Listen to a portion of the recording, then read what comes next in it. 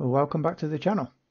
Just a quick video here to go over an issue that I came across recently using Unifi wireless controller and access points.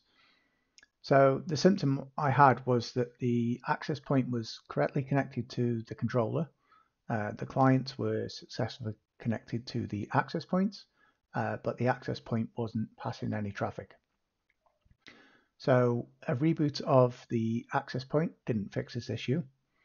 And there's no way that I know of to readopt the access point from the GUI. So the fix that I found for this was to SSH onto the access point in question and kick off a restore of the device, which essentially readopts the access point in the controller. Okay, so to do this, first you need to make sure that you are able to SSH to the devices. So this can be done on your controller by going to Settings, Site, and scrolling down to Device Authentication, making sure that SSH is enabled and populating this with some credentials if it's not already done. Okay, so now we need to navigate to the access point in question.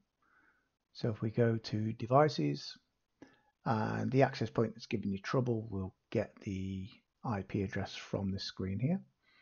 So this is actually a working environment, so we'll pick an access point that's got no clients on it. So we'll go for .80.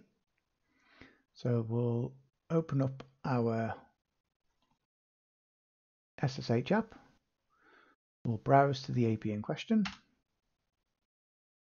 put in our credentials.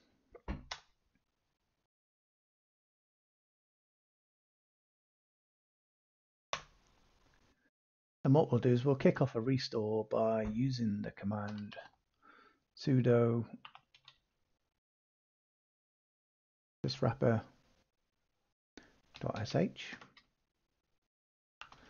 restore-defaults.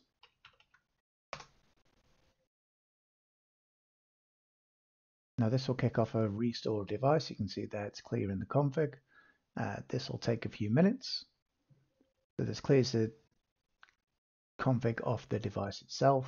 Once that's complete, we should see the access point readopt and reprovision on the controller. So we'll just give that a few minutes.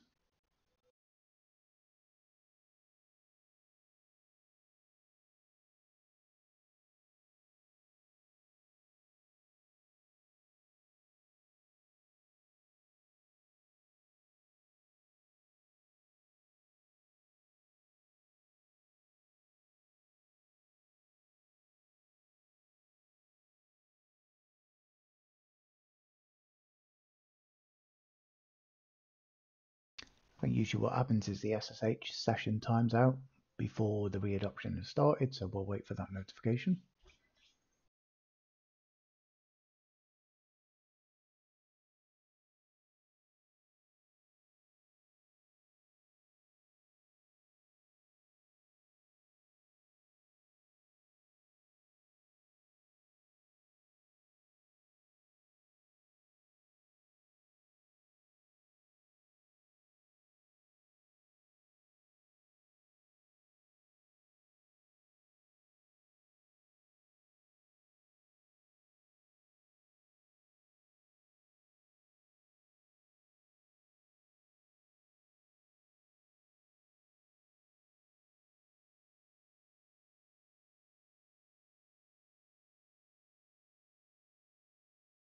Okay, there we go, disconnected.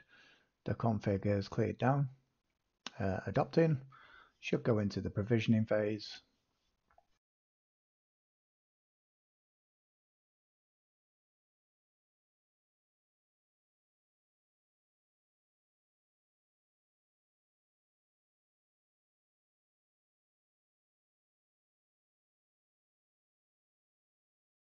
Just give that a refresh.